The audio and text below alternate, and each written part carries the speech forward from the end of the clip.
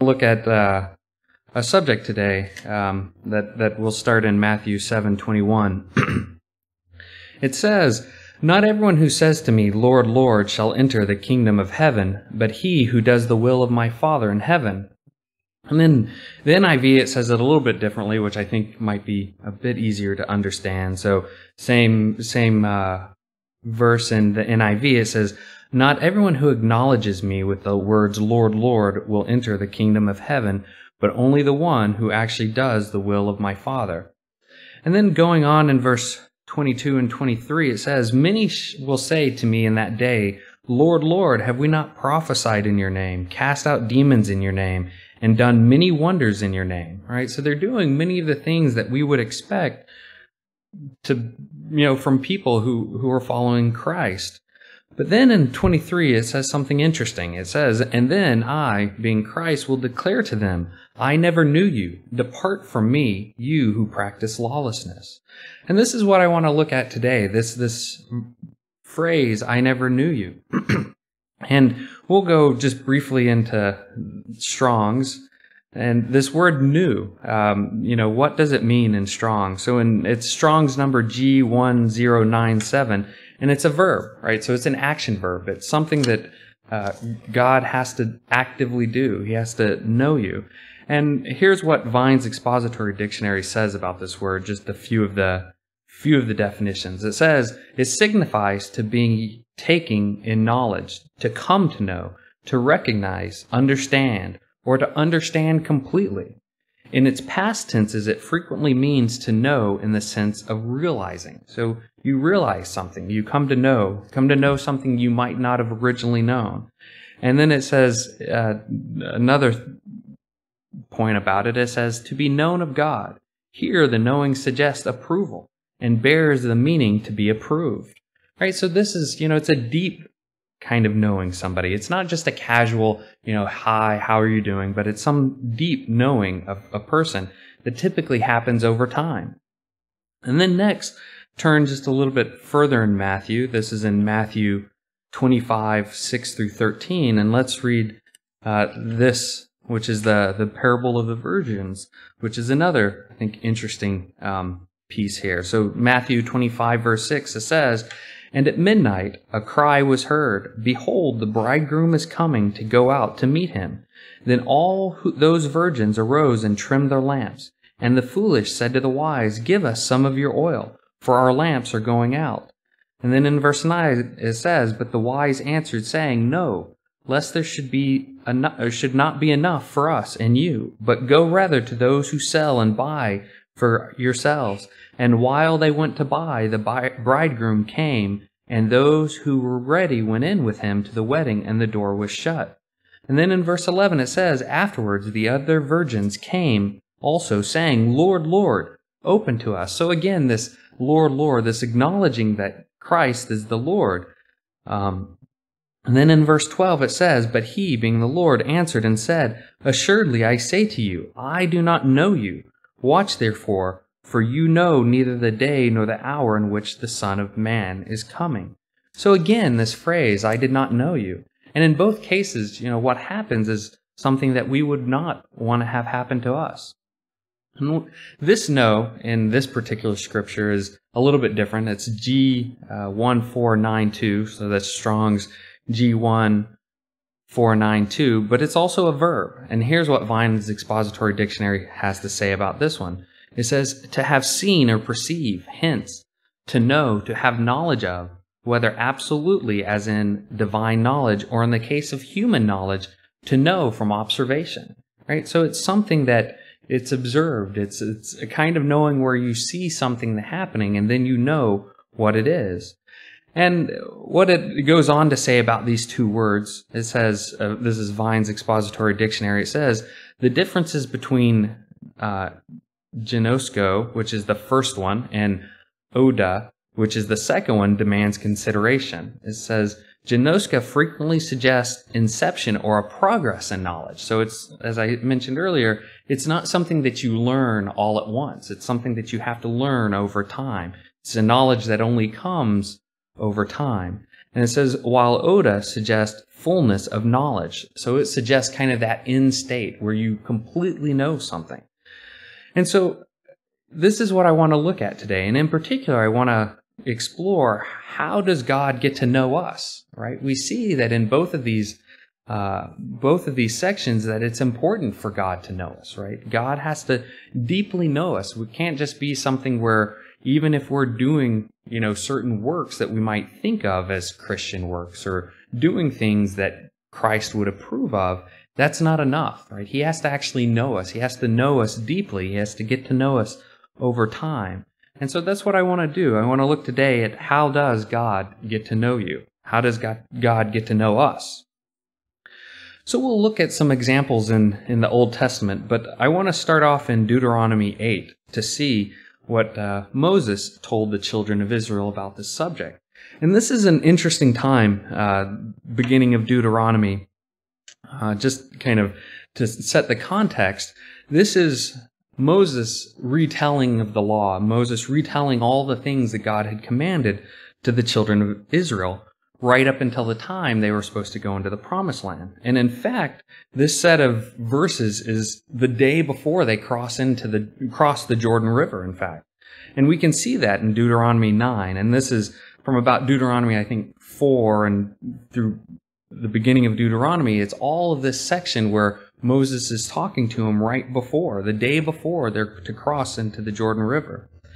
It says, it's the day of, not the day before. So just Deuteronomy 9 verse 1, it says, "Hear, O Israel, you are to cross over the Jordan today and go in to depose nations greater and mightier than you, cities great and fortified up to heaven." Right? So he's talking to this second generation of Israelites, right? It's also right after God confirmed that Moses wouldn't be entering into the Promised Land. So I believe it's in Deuteronomy 3, towards the end of chapter 3, where Moses asks, again, right before they're about to go into the Promised Land, he asks, will you let me go into the Promised Land? And God confirms, because of his actions with striking the rock, that he's not going to be allowed to go into the Promised Land. So you could imagine what these words would mean to Moses, right? This is the last time that he's going to be speaking to the children of Israel. And in fact, as God was telling him that he wouldn't be going into the land of Israel, then he was also told to strengthen Joshua and to strengthen the children of Israel. So these were very, meaningful words, very choice words you could imagine that Moses was going to say. And this is, as I said, it's several chapters where Moses is talking, and we'll pick up in Deuteronomy 8 verse 1, which is, as I said, some way into the talk Moses is giving. And in Deuteronomy 8 verse 1, it says, "Every commandment which I command you today, you must be careful to observe, that you may live and multiply and go in and possess the land of which the Lord swore to your fathers." And so we see, and this is a theme kind of throughout this section of Deuteronomy, Moses is reconfirming how important it is to keep these commandments, how important it is to live by every word that comes from the mouth of God.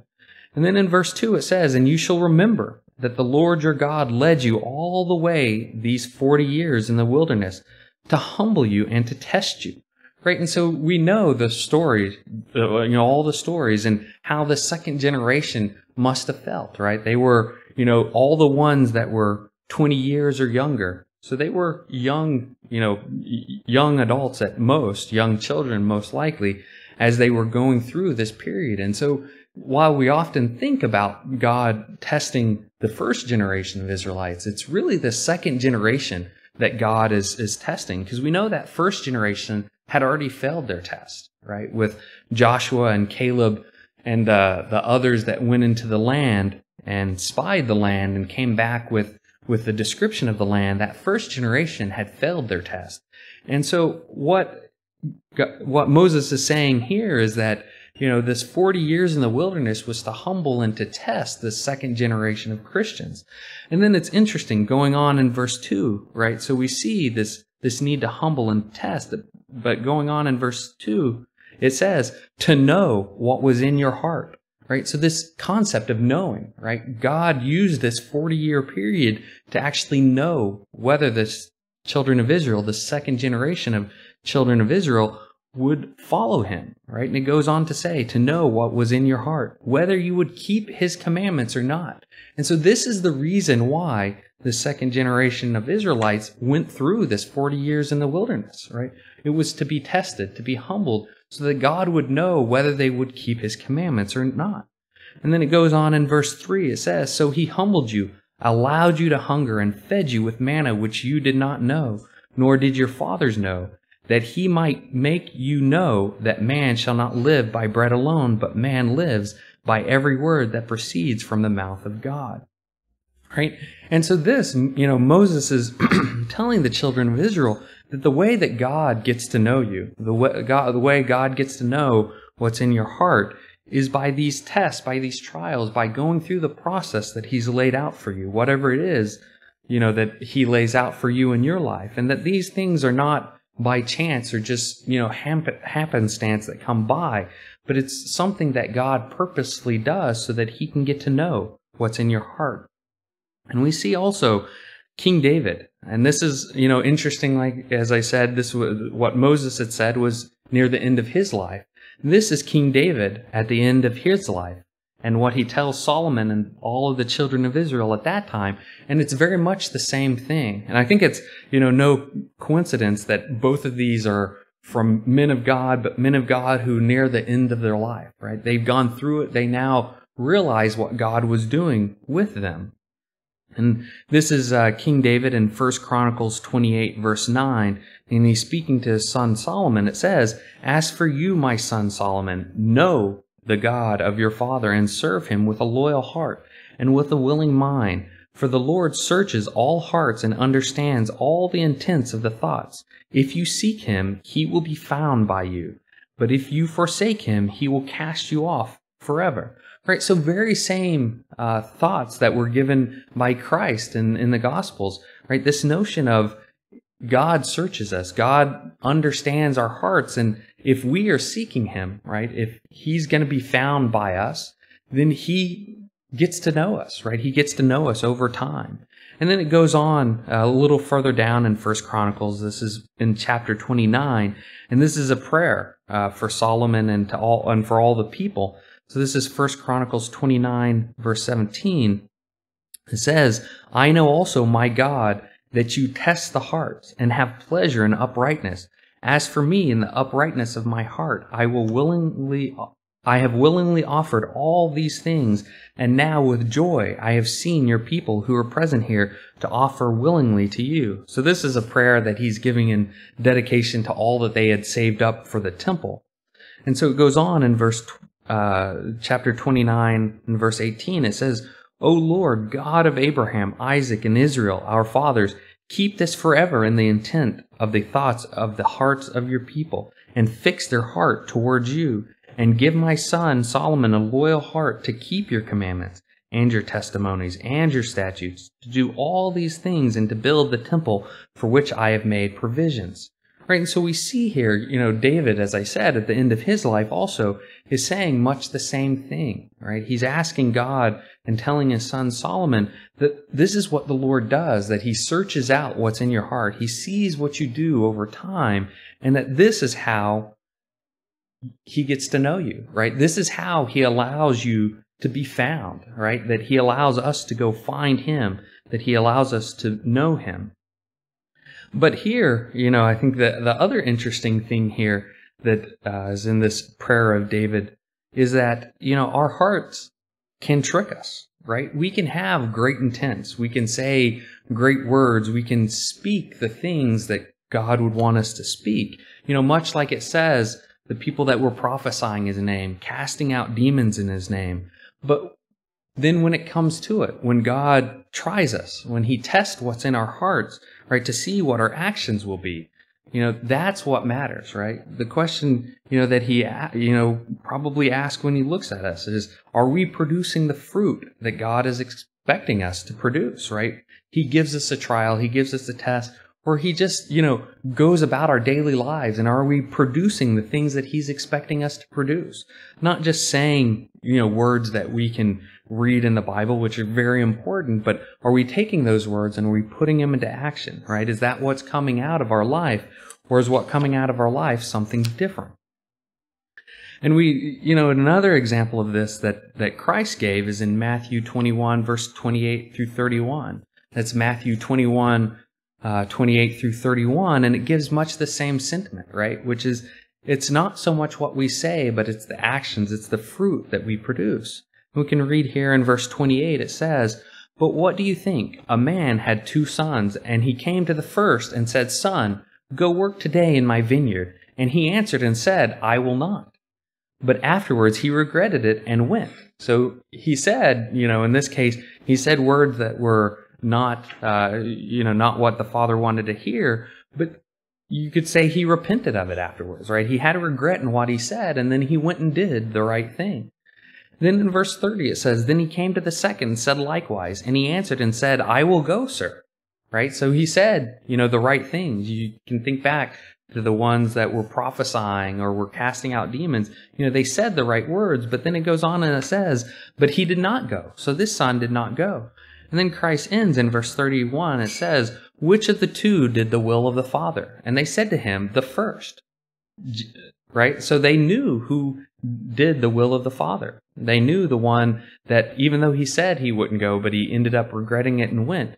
He knows that was the one that did the will of the Father, right? And so it's not just the words that we say. It's not the image that we put forth. It's what we actually do, right? In accordance to God's will. So it's not just enough to go do things, but you have to do it in accordance to God's will, right? And you could, in some ways you could say that first son, he actually put out a negative image, right? He actually had this, his father left probably with this negative image of him, but his conscience moved him, right, to do the right thing. And so, it gives us this parable so that we know, right, it's never too late to go do the right thing, even if we do have this negative image.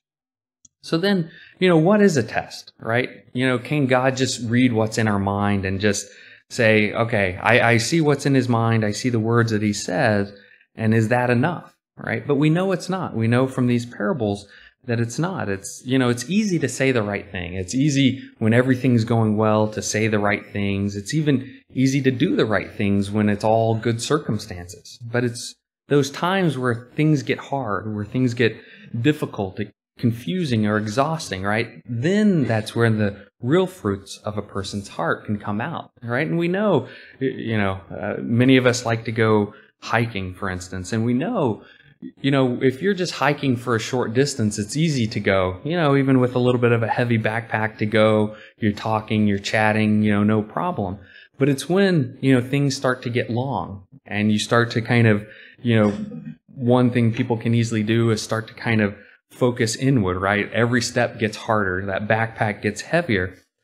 And this is what God wants to see. It's in those times, right? What are we going to do? And we know, we've heard lots of stories, especially being here, where people, get lost in the woods or, out on a backpacking excursion and get lost, and they might be very close to some place that can save them.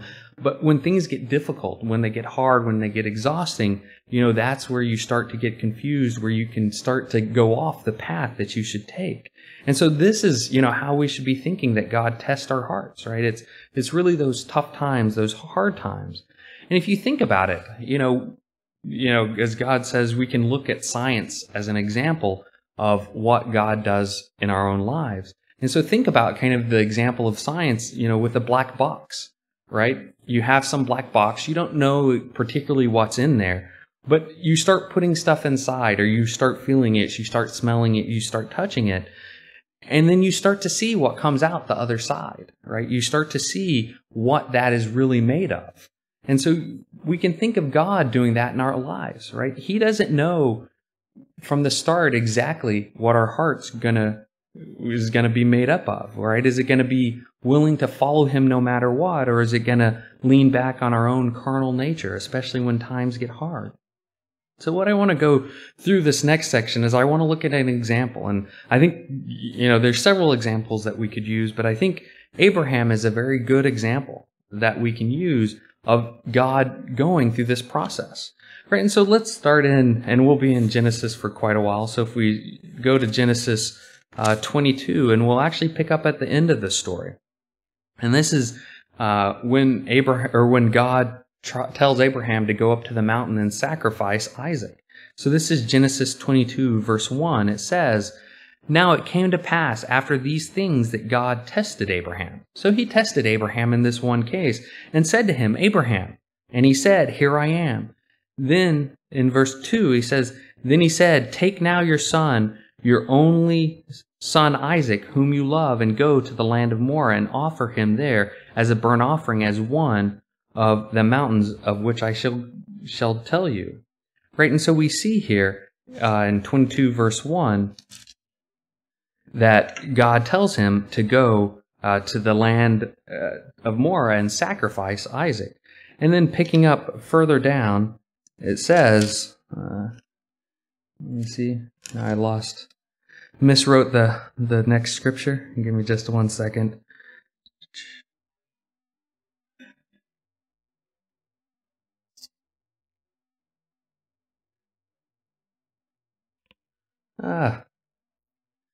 This is frustrating because now I can't read fast enough. So the 22 verse 1, let's see, where was that?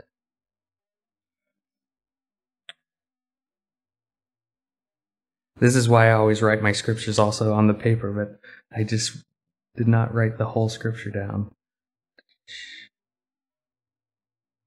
Okay, sorry, in verse 11 it says, "But the angel," so this is after Abraham stretched out his hand to go kill his son. And in verse 11 it says, "But the angel of the Lord called to him from heaven and said, Abraham, Abraham. So he said, Here I am. And then in verse 12 it said, "And he said, Do not lay your hand on the lad or do anything to him, for now I know that you fear God, since you have not withheld your son, your only son, from him."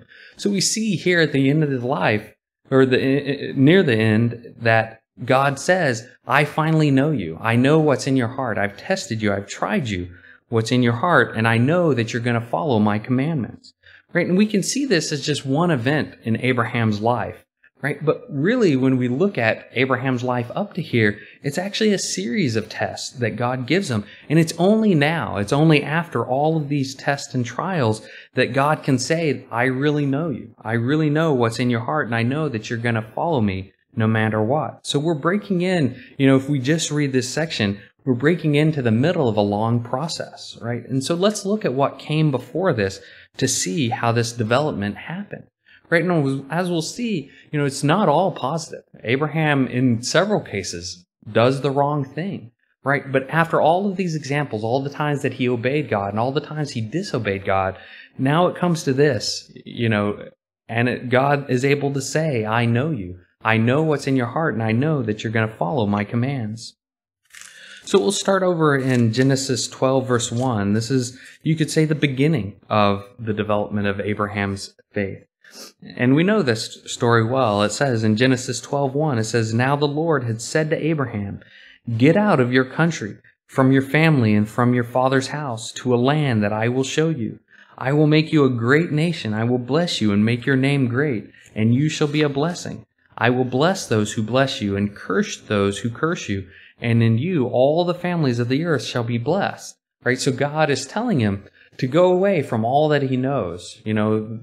The people, his friends, his family, to go away from them because he has a greater blessing in mind for Abraham. And then in chapter 12, verse 4, it says, "So Abraham departed as the Lord had spoken to him, and Lot went with him. And Abraham was 75 years old when he departed from Haran." So we see here, Abraham is 75 years old in this case. And his initial response is that he obeys God, right? God tells him to go, and he departed, he left. And then we can, drop down a little bit further in Genesis. This is in 13, 14 through 18, and this is another story that we know well. This is when, after Lot and Abraham had separated, right? And so, as we know the story, Lot and Abram's, servants were contending a lot, and so Abram said to his nephew, pick out the land that you want to go to, you go there, and I'll go in the opposite direction. And so this is, after that. It says in Genesis 13:14, it says, "And the Lord said to Abram, after Lot had separated from him, Lift your eyes now and look from the place where you are, northward, southward, eastward, and westward. For all the land which you see I give to you and your descendants forever. And I will make your servants, or make your descendants as the dust of the earth, so that if a man could number the dust of the earth, then your descendants also could be numbered. Arise, walk in the land through its length and its width, for I give it to you." Then Abram moved his tent and went and dwelled by the terebinth trees of Mamre, which was in Hebron, and built an altar there to the Lord. Right, and so the Lord reinforces the fact that he's going to give Abram all these blessings. But through these, these early stories, God's still not saying he completely knows Abram. Right? He doesn't know Abram completely. And then moving on in chapter 15, verse 3, you could say the next trial that God gives him. It says in Genesis 15, verse 3, it says, "Then Abram said, Look, you have given me no offspring." Right? And so God had given him these great promises, but he had no offspring to actually leave that blessing to. And goes on, "Indeed, one born in my house is my heir." Right? So he had set up one of his servants as his heir instead of his own offspring. And then in verse 4 it says, "And behold, the word of the Lord came to him, saying, This one shall not be your heir, but one who will come from your own body shall be your heir." Then he brought him outside and said, "Look now towards heaven, and count the stars if you are able to number them." And he said to him, "So shall your descendants be." And he believed in the Lord, and he accounted it to him for righteousness, right? So he believed what the Lord was saying, even though it looked like it might be impossible. And then dropping down, and this you could say is the first of the tests that where Abram actually failed the test. And this is in Genesis 16, verse 4. It says, and so this is after, it says in verse 1, it says, "Now Sarai, Abram's wife, had bore him no children, and she had an Egyptian maidservant whose name was Hagar." Right? So Sarai had hatched this plan that Abram would go into Haggai and would conceive a son. And we drop down to verse 4. It says, "And he went in to Hagar, and she conceived. And when she saw that she had conceived, her mistress became despised in her eyes." Right? And so we see that, after dwelling in the land for a period of time, that Abram gets impatient, right? Abraham gets impatient, and he goes in and tries to do it his own way. He tries to do it, you could say the carnal way, the physical way. And what's the result of it, right? The result is that Ishmael is born, right? And while God blessed Ishmael's descendants, he wasn't to be the promised son, right? He was actually what it says, a wild man amongst his brethren, right? So he wasn't following the ways of God. And so this was be the first test that Abraham fell. And at this case, he was about 86 years old. So this was, now 10 years after he had originally came out of the land. And still, it doesn't talk about God knowing him, right? It says that Abraham believed God and that it was accounted for him as righteousness. But God still didn't say, "I completely know what's in your heart. I know that you'll obey me no matter what." But, these stories can give us reassurance that even when there are times that we go away from God's plan, when we go away from following God, that doesn't mean God just cast us off immediately, right? So we see here that Abraham failed this test at this point, but there's still more to his story. Right? And so now we can drop down into Genesis 17, verse 1. And this, Abraham is 99 years old, so it's now 13 years after Ishmael was born, and almost 25 years after he had actually come out of the land of his fathers. And dropping down into, and we know the story here that the Lord appears to Abraham and reconfirms the fact that he's going to have a son. And dropping down in verse 17, that's Genesis 17:17, it says, "Then Abraham fell on his face and laughed," right? At least for me, I often remember that Sarah laughs, and we'll see that.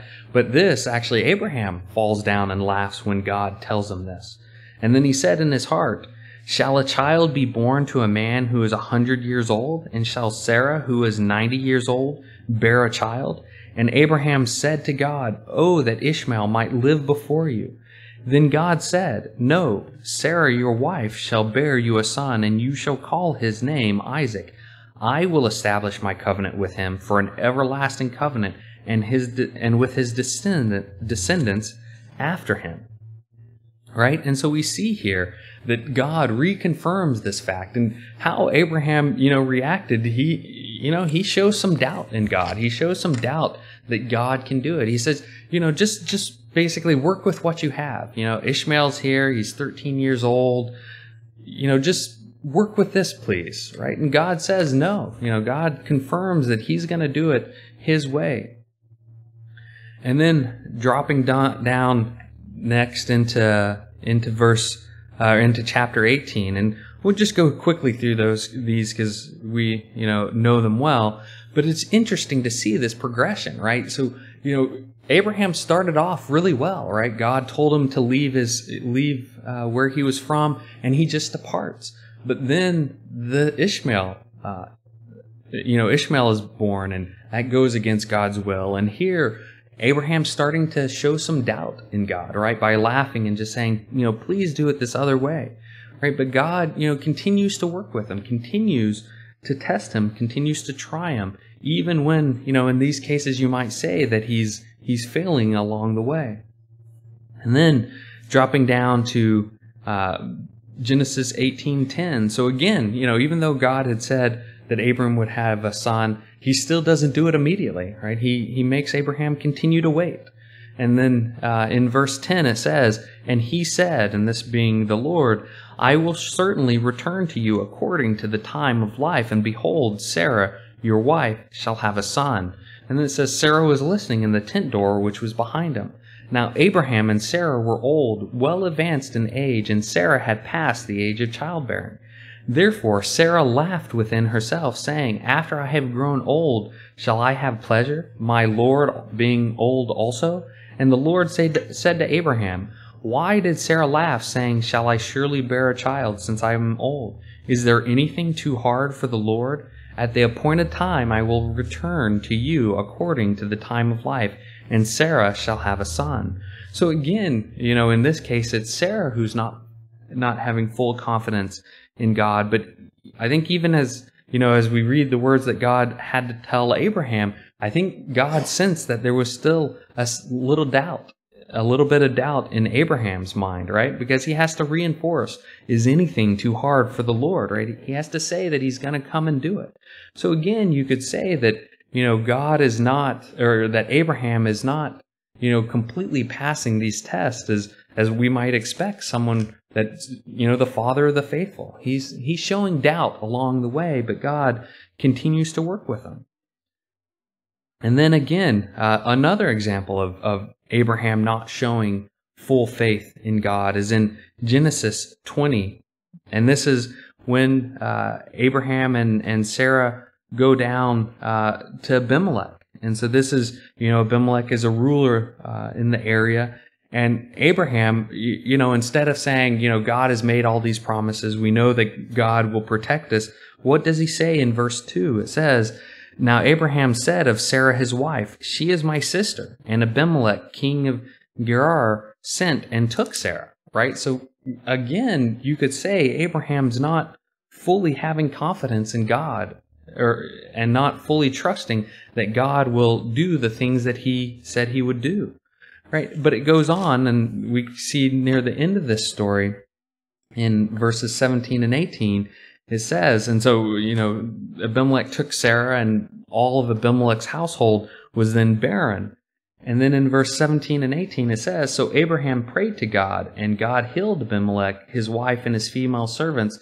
Then they bore children. For the Lord had closed up all the wombs of the house of Abimelech because of Sarah, Abraham's wife." Right? And so this is actually the story right before when Isaac is born. And, as I read through this story, I wondered if this was kind of a turning point back in Abraham's life when he starts to fully trust God again, right? Because we see, time and time again in this period that Abraham doesn't have this full faith in God. But then we go on in chapter 21, 1 through 7, and this is where Sarah conceives and bears Isaac, right? And at this point, Abraham's 100 years old. So this is, 25 years after he left, right? And it's only after all of these things that we get now into Genesis 22. So we see, kind of the progression up in Abraham's life, that Sarah then finally conceives and bores Isaac. They're, roughly 100 years old at that time.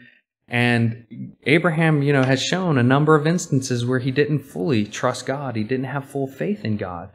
But now, God then tells him this thing that he wanted him to do, which was to take Isaac up and to sacrifice him. And so we could, see this progression. God now, sensing perhaps that Abraham was ready to show the ultimate test, through this process. And this is where we get to Genesis 22. And again, I'll just, read it briefly where it says, "Now it came to pass after these things that God tested Abraham and said to him, 'Abraham,' and he said, 'Here I am.' Then he said, 'Take now your son, your only son Isaac, whom you love, and go to the land of Moriah, and offer him there as a burnt offering on one of the mountains of which I shall tell you.'"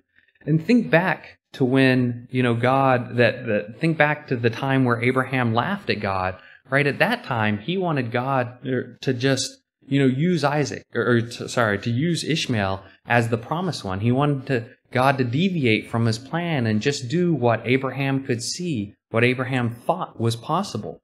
But by this time in his life, his answer is very different, right? You could imagine the same things are going through his mind, right? At that point, he didn't trust that God would give him another son through Sarah. And so he said, just do the thing that I can see, which was make Ishmael my heir.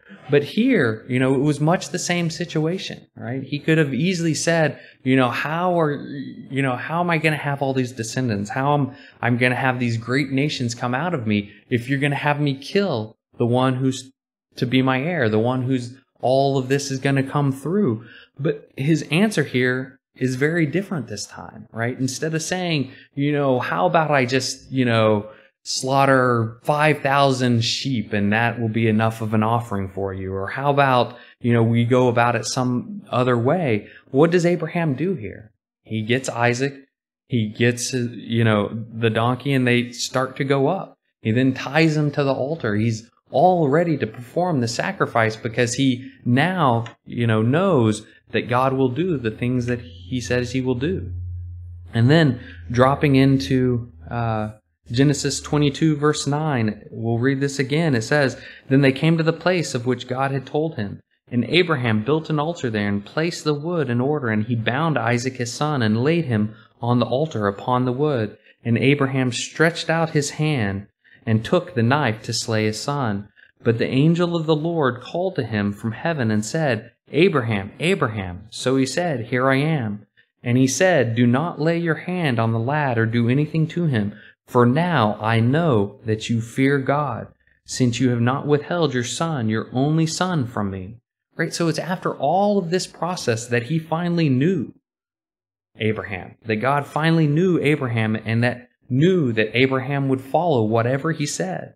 Right? It was, as we think back to the story at the beginning, right? He knew him over a period of time. He saw all the things Abraham was going through, all the things that Abraham did, both where he obeyed God and where he disobeyed God, where he showed faith and where he didn't show faith, right? And we don't know exactly how long a time this was, but this was likely over about a 40-year period, right? If we think that it was about 25 years from the time he left his homeland to when Isaac was born, and it was probably another 15, 20 years, something in there, or maybe even more, when he takes Isaac out to sacrifice him, right? This is a very long period of time, and there's, both ups and there's downs. There's things that he obeyed on and things that he disobeyed on, right? And this is just one example of how God tests us, right? But it's a good example, I think, because it shows that it's just not a one-time event. You could easily, jump right into Genesis 22 and say, hey, that was the one thing that caused God to know Abraham. But when you look over the entire story, it's a series of things that they're going through together, right? That they're working on together. And I think that's, another important part is it's not God just remotely looking at you. It's God actually involved in Abraham's life. And it's the same with each of us, right? He might not be as talking to us the same way that he talked to Abraham, but he's still there with us. He's still there going through the process with us, right? And these are just, as I said, this is just one example of somebody that went through. And there's other ways. There's other forms of testing that are, maybe not quite so obvious as these, and just spend a little bit of time on this. But in some ways, they're very applicable to us at this time.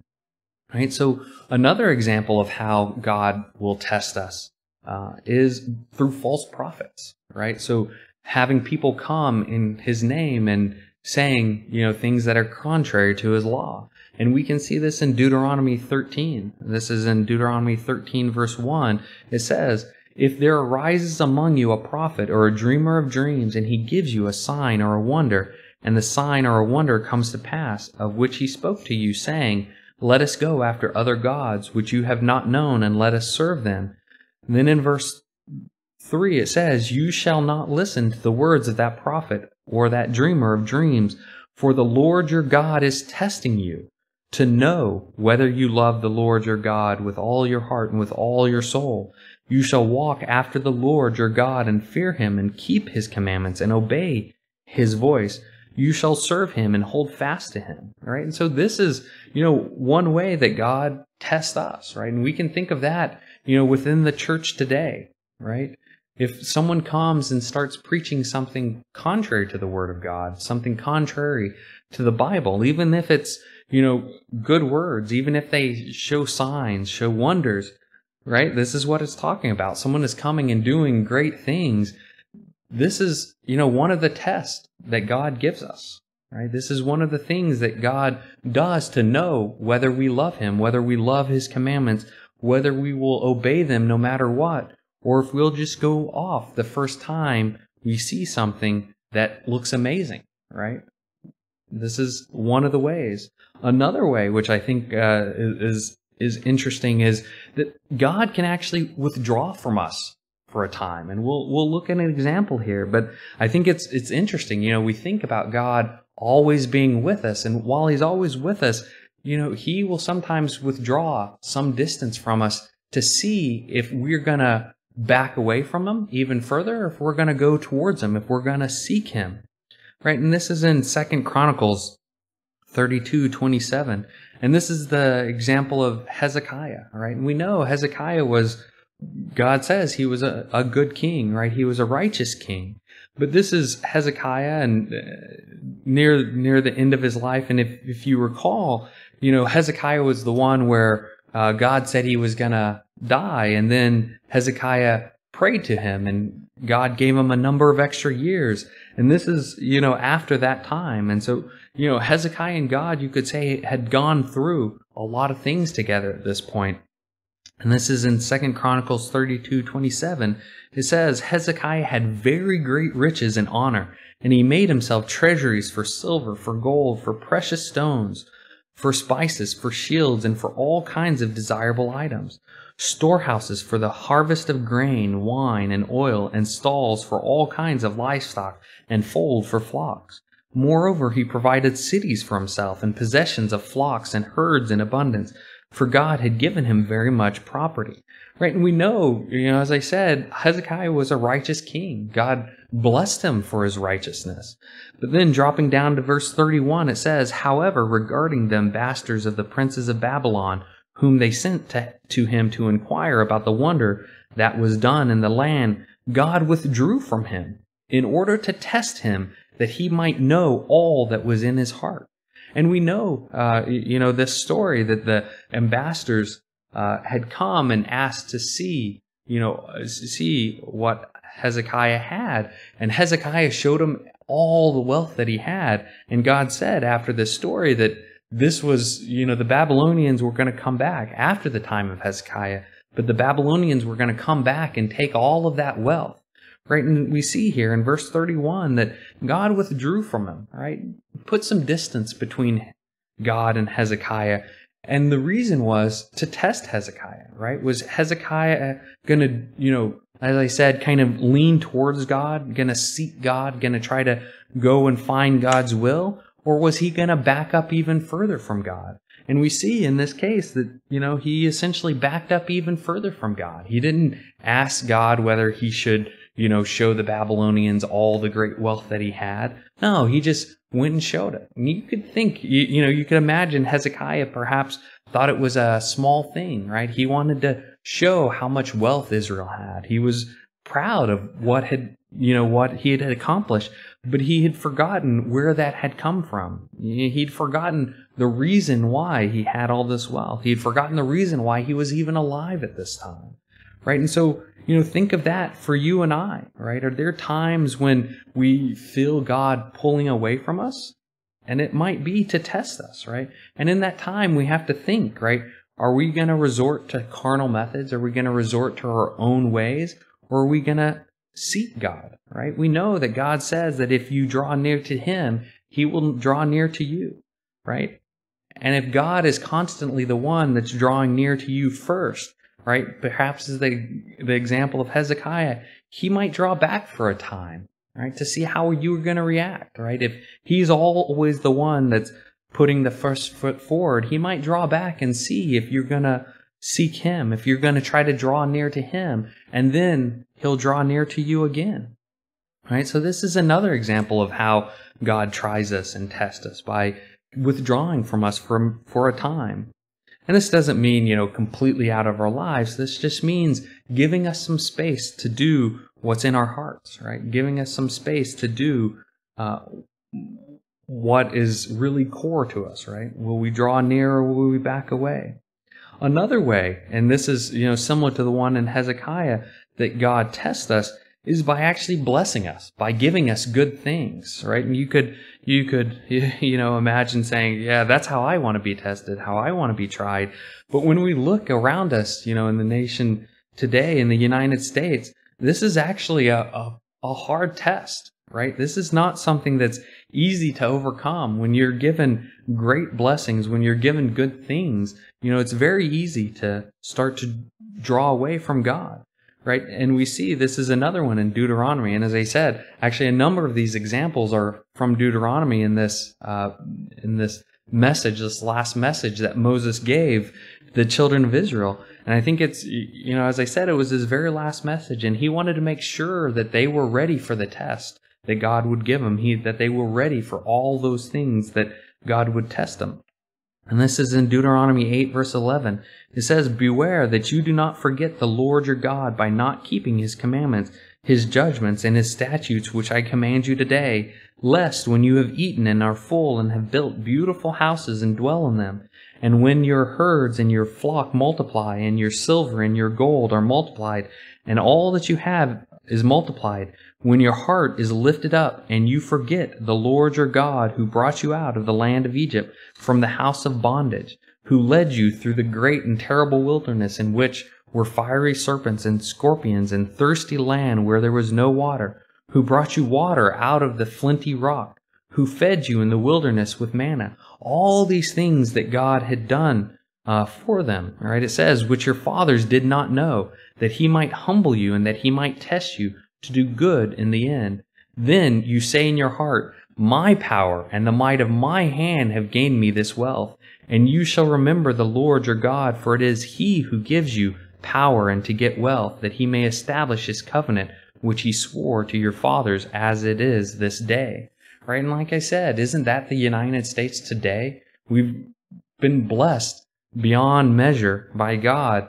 God has been testing us, and what have we done with those great blessings? We haven't used them in the way that he would have us to use them, right? We haven't used those blessings to draw closer to him. We've actually used those blessings to say, that we've done all this. You hear, all the rhetoric today about what we've done and how if a disaster happens, we're going to go rebuild. We'll build it even bigger. We'll build it even greater than it. It's nothing about God blessing us, right? It's nothing about God giving us this great blessing and be the one who will strengthen us back up, right? It's all about how we can go do these things, right? And so much like ancient Israel failed in this way by these great blessings that God had given them, we're failing today, right? And we know ultimately, right, it's this, the pureness of our work through our life will be tested, right? We know these examples that I gave, these different ways that God tests us, ultimately it's going to be tested, as God says, in fire, right? It's going to be tested in fire one day. And this is in 1 Corinthians, and I won't, read all of it, but it says in verse 12, it says, "Now if anyone builds on this foundation with gold, silver, precious stones, wood, hay, straw, each one's work will become clear. For the day will declare it, because it will be revealed by fire, and the fire will test each one's work, of what sort it is." Right? God says that, our whole life is going to be put through fire, and that what comes out, we'll know. He'll know about us. He'll know, right, what we built was of gold, silver, precious stones, those things that God would have us do, whereas it wood, hay, and straw. Right? And it goes on and says, "If anyone's work which he has built on it endures, he will receive a reward. If anyone's work is burned, he will suffer loss, but he himself will be saved, yet so as through fire." Right? And we know, what is kind of this building with wood, hay, and straw, right? It's, only the feel-good stuff, only the superficial, the very shallow things, right? It's not repenting, it's not changing, it's not growing over time. It's not accurately understanding God. It's not spending time understanding the things that God has given us to understand in the Bible, right? Things like doctrine. Are we firm in our doctrine, right? Are we looking at ourselves continuously? Are we repenting? Are we changing? Are we growing? It's not about being perfect, as we saw with Abraham, right? There were many times, you could say out of those stories, probably more than half of the time, he failed a particular test, right? He didn't have full faith in God. He didn't believe that God would do the things that he said. But in the end, right, that what mattered was that God ended up knowing him. God worked with him throughout his life and ended up knowing him, that he would follow his commandments, right? And what are the things that are gold, silver, precious stones, right? It's the word of life. It's this Bible, right? It's the things that we know God tells us in here. It's being able to repent, being able to change, being able to grow, right? It's conforming to his will, even if it might be hard, not making excuses, right? And if you think about these things, right, all of these things are permanent. All of these things are lasting, right? And so when they're passed through the fire, they're still there, and they're actually even better than before they went through the fire. But all the superficial things, right, if it passes through fire, it won't last. It'll be destroyed. And so as we begin to close, just a few more minutes, as we begin to close, I want to look at a few more words from King David.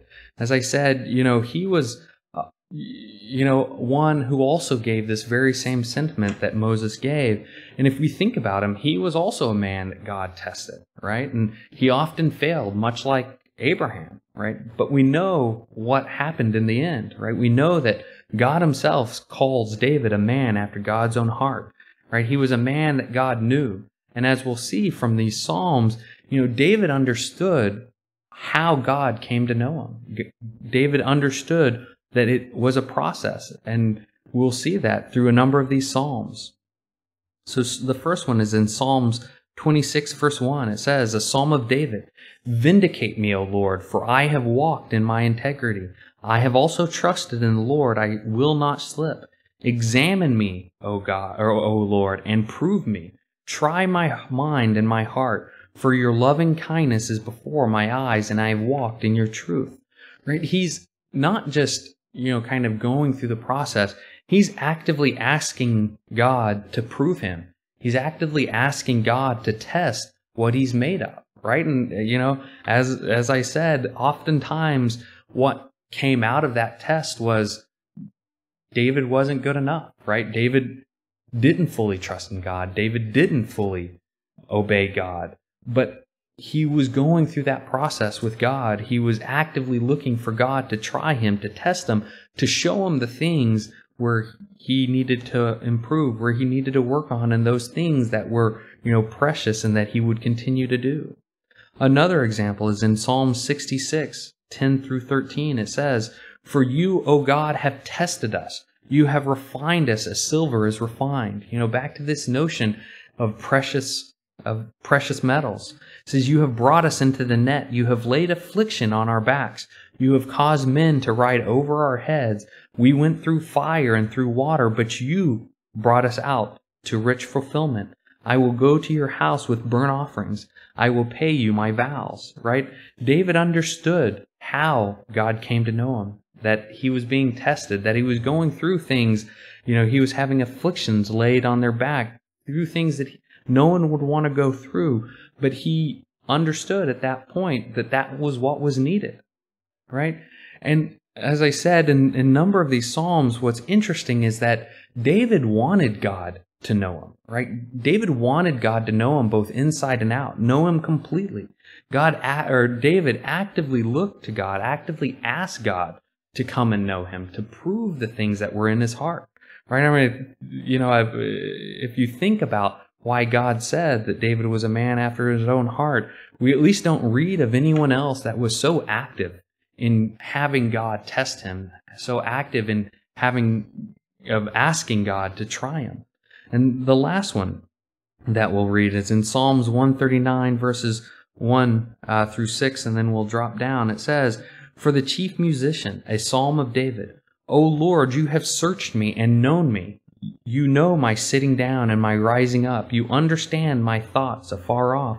You comprehend my path and my laying down, and are acquainted with all my ways. For there is not a word on my tongue, but behold, O Lord, you know it altogether. You have hedged me behind and before, and you laid your hand upon me. Such knowledge is too wonderful for me. It is high, I cannot attain it." And then dropping down to the end in verses 23 and 24, again, David, this sentiment of wanting God to know him, wanting God to search him. It says in verse 23, "Search me, O God, and know my heart. Try me and know my anxieties," right? David knew he wasn't perfect. He knew that there was things that he had to work on, but he wanted God to know all of those things, right? And then in verse 24, "And see if there is any wicked way in me, and lead me in the way of everlasting," right? So David knew he wasn't perfect. He knew there was things that he wanted to work on, right? He wanted God to see even the wickedness in him so that he could lead him into righteousness. Right? And this is the way that God gets to know us, right? Gets to know us by testing us, by trying us. And these aren't always, as I said, difficult things. I mean, it might be that you get great blessings and that's how God tries you, right? But ultimately, there are many things that God will try us and test us on that are uncomfortable, right? But it's all necessary for our salvation, right? And like Abraham and David, it'll take most of our lives for God, if he ever is able to come to that point to say that he knows us. He truly knows what's in our hearts and minds, regardless of whatever situation he puts before us. But that's what we're going through, right? Whatever we're going through, God is putting before us so he can know. He can have confidence that we will do what he says, that we will follow his commandments no matter what. Right? And where we want to get to is we want to get to that point where we can say that God knows us. And we'll read one last set of scriptures here is Jeremiah 12, 1 through 3. This is the sentiment that we want to be able to build. Right? It says in verse 1, "Righteous are you, O Lord, when I plead with you. Yet let me talk with you about your judgments. Why does the way of the wicked prosper? Why are those happy who deal so treacherously? You have planted them, yes, they have taken root. They grow, yes, they bear fruit. You are near in their mouth, but far from their minds." And then in verse 3, this is what I want you to focus on. It says, "But you, O Lord, know me." Right? Jeremiah here has such confidence in his relationship with God that he knows that God knows him. Right? It goes on, it says, "You have seen me. You have tested my heart towards you. Pull them out like sheep for the slaughter and prepare them for the day of slaughter." Right? Do we have that same confidence that Jeremiah had? Do we know that God has tested us, has tried us, and knows what's in our hearts? Are we trying to build that confidence every day with God? Right? When a trial comes upon us, are we falling back on our own ways, our own carnal ways, or are we looking at that trial that God's giving us and seeing, if we are following God's way, right? And making it through that trial and making it through every day so that one day God can say, yes, I know you. Right? It's not easy. As we can see from, the lives of many of the men in the Old Testament, people like Abraham, Moses, David, all of which I talked about today, they often failed, right? They often failed, but they all moved forward, right? And we have to do the same thing when we fail, when we sin. And one of the most important ways, right, we're just coming from the Feast of Tabernacles, is we have to keep the vision in our head of what God has in front of us, right? Imagine that time that's coming, right, when we're standing in front of the very throne of God, right, with Jesus at his right hand, right, and from God's throne it talks about the proceedings of lightnings and thunderings and voices, right, the 7 lamps of fire, right, that are burning by the throne, the 24 elders that are sitting on their throne, right? Imagine that time when you're there with God, you're there with Christ, and imagine that time when Christ then stands before all of them, before all the angels, before the elders, before God himself, right? And he says, here's my servant, right, whom I know through the good and the bad, through the long, tough road, right? Through his entire life, I now know that servant. And here's my servant, right? I know him. And here's that new name that I am going to give him, just for him to describe what he's been through. Well done. Enter into the joy of my Lord, for I know you.